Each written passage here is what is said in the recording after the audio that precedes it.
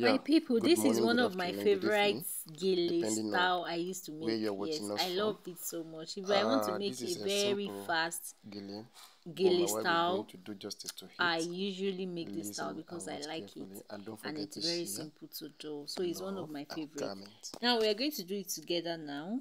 What you need to do is just get that material you want to use and make available your pin for securing. Okay.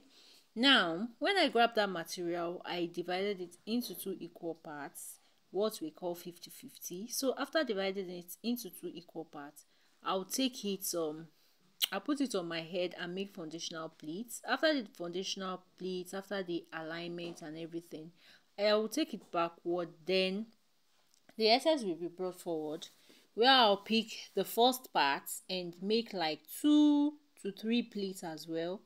After making that pleat, I'm going to secure it down with office pin, so that I'll be able to use my hand to create pleats with the other part. So stay focused and watch what I'm doing. So you can see I'm pinning it down right there before I'll start making pleats with the other part, that is the other excess. So I'm here working it out, making the pleats. Now I made it already. Then I'm going to remove this pin that I used to secure that, where I'll be joining the both together at the center to make a knot. So you can see these steps are very easy. If you really want to do it, just stay focused and watch.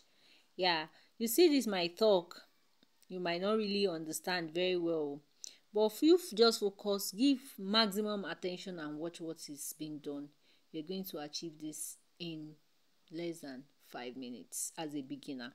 Okay, I'm done with the knotting at the center, and what am I left with? Just to adjust both sides, both the right and the left sides, get them well aligned, and the edges, I'll bring them together sideways. That is where I want it to fall. If you want your own to fall at the center or all the way around, you can create it, but here is sideways knot, so I want it to fall there.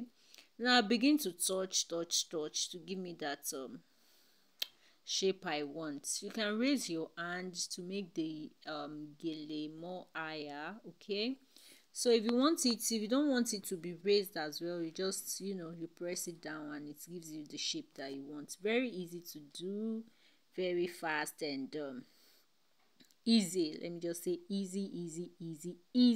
Our tutorials are easy to do. Yes, so if you want to do it, stay around and learn more easy headwrap tutorial that you can do on your own. Okay guys, so like, share and comment. I'll see you next